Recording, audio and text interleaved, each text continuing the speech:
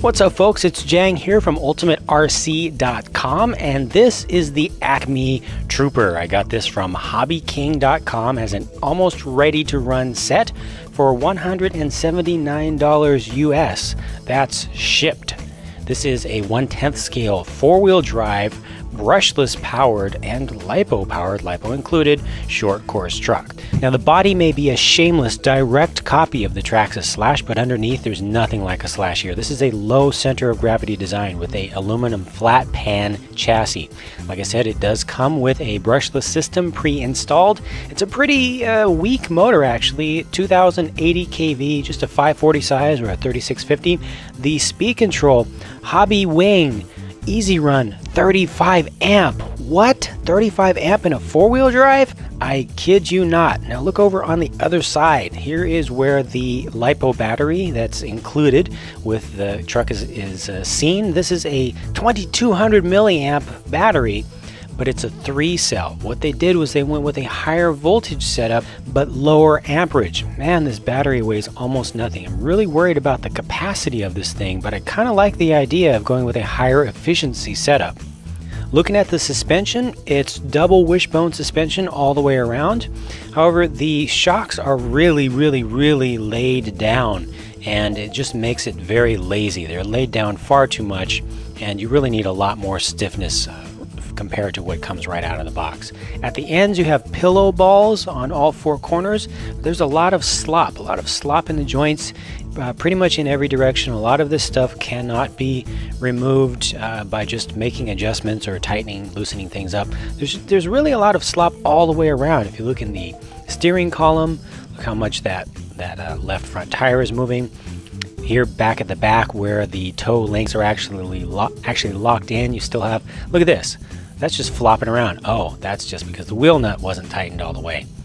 Now take a look at these wheels and tires. The wheels are 2.2 inch in diameter, but they're really narrow, as are the tires that they include on here. These are a copy of the 1.9 inch crawler tire or scalar tire from Proline called the Flat Iron. It's just a weird size, shape, and hard rubber compound to put on a short course truck. Continuing back with the chassis, E-Max and T-Max owners will recognize the bulkhead design. It used to be infamous in the Traxxas case. It actually broke a lot. Like I said, aluminum flat pan chassis all the way along. The center diff is mounted kind of up towards the front, and then you have FRP or fiberglass plates that are providing stiffening as upper decks. And front and rear, very large bumpers are included. Pretty much standard short course fare there to help dealing with tapping from the front and from the back. Again, with the sloppiness and flexibility in parts here, you can see that the body posts are actually bent right from the factory. It's actually because the holes in the body weren't put in the right place. In the package, you do get a balancing charger for your LiPo pack. This is an AC unit. However, millions of people around the world will recognize this plug, but folks in the United States will not. You will need to run an adapter. In my case, I just used my own charger. Now, once I did get it charged up, I wanted to go out and drive, but I couldn't. I just could not drive with this much tire rub against the body. It's really bad. It's rubbing hard, even without any steering going on there. I had to trim out the body quite a bit for clearance and also raised the ride height of the suspension all around. While I was fiddling with the suspension, I also stood up the shocks by moving them out one hole on the shock tower from this to this. And when I went to do that, I noticed another assembly issue with this. Right up in here in this upper mount, they're actually tightened up quite a bit too much. So they're actually binding. By actually just turning that out a quarter of a turn or so, allowing there to be just a little bit of gap in there like they're supposed to be, it just completely frees up the suspension. Look at that, just a tremendous difference. Very important to go through all the hardware on this truck and make sure it's not too tight and not too loose. Now, after doing the little tweaks and getting everything secured up properly, I hit the track. Now, a bunch of caveats right here. First, this is my first time driving this truck, period. Second, this is my first time driving on this track layout. Third, I'm filming and driving. Fourth, I was half of the time talking with another guy on the driver's stand while filming and driving. But all that aside, the truck actually handled quite nicely on the track for something that's essentially an RTR. I would actually go so far as to say that it handled better than a ready-to-run Traxxas Slash 4x4 that costs twice as much. Now, those wheels and tires I mentioned, they're hard, they're narrow, they're a crawler design. They did not work very well. I was definitely drifting in pretty much every corner where I had the throttle on. So the very first thing that I wanted to do to change things up and just push the truck a little bit more was to change out the tires, and so I did.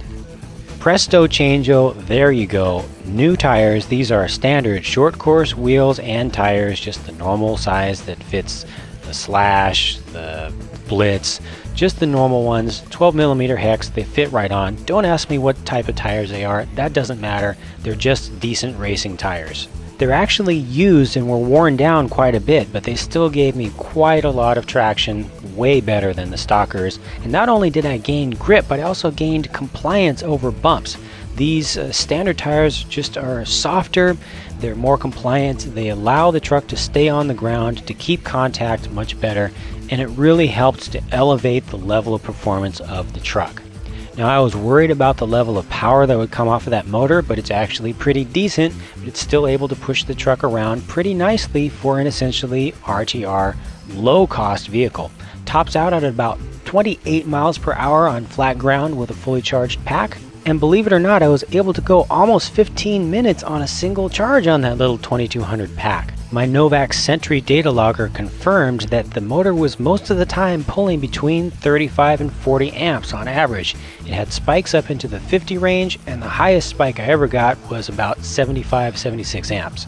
I put the stock tires back on to take it on some rougher dirt over here in a construction site where the other track was being completely rebuilt, just to see if, that crawler style tread would fare a little bit better on more broken up terrain with a lot of bumps and just loose dirt in it. It did okay, actually. Four-wheel drive will get you over just about anything, but still, they're slipping and sliding a lot, and they're just not good tires. They're definitely something that you would want to change on this vehicle. Now, I spent about a pack and a half of time just driving the truck poorly, really poorly, intentionally, trying to get it to cartwheel, taking it through some areas where I was just staying completely on the throttle the whole time. You can see the individual videos, just the raw footage, all of it, on my YouTube channel as separate videos, or you can look them up on the Ultimate RC forums. Just search for Hobby King Acme Trooper and you'll find the thread.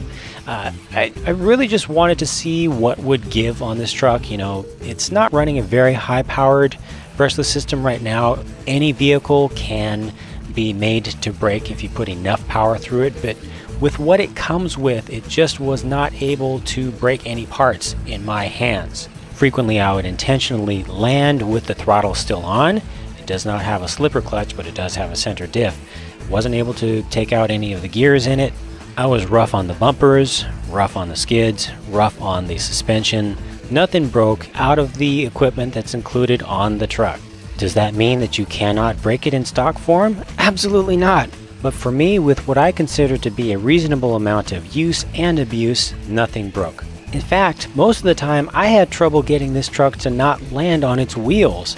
With that low center of gravity and with the height and shape of the body, most of the time when it would roll over right back onto its wheels.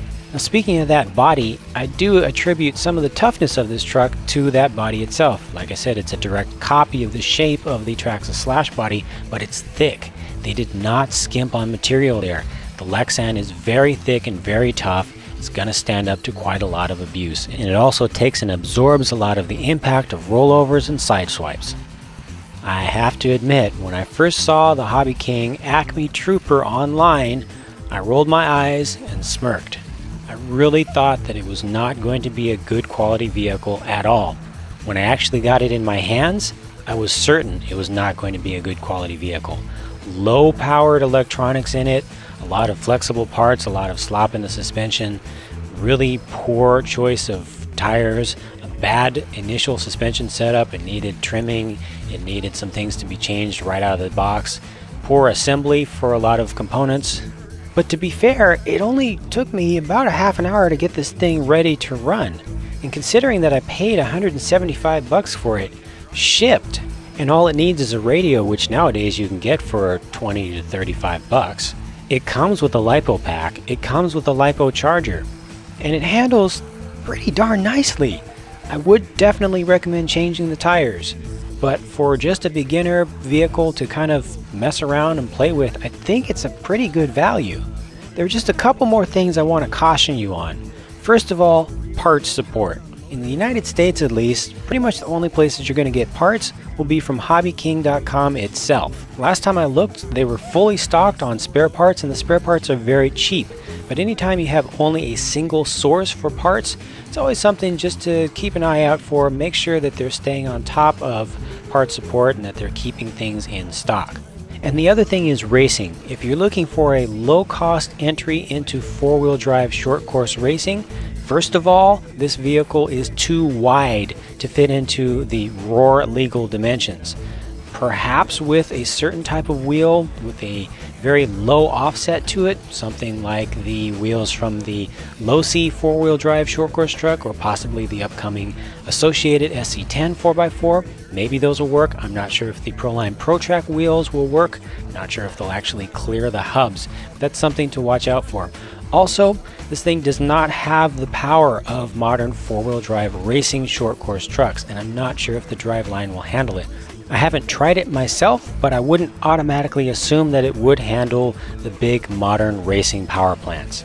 Well, that's the Hobby King Acme Trooper four-wheel drive short course truck.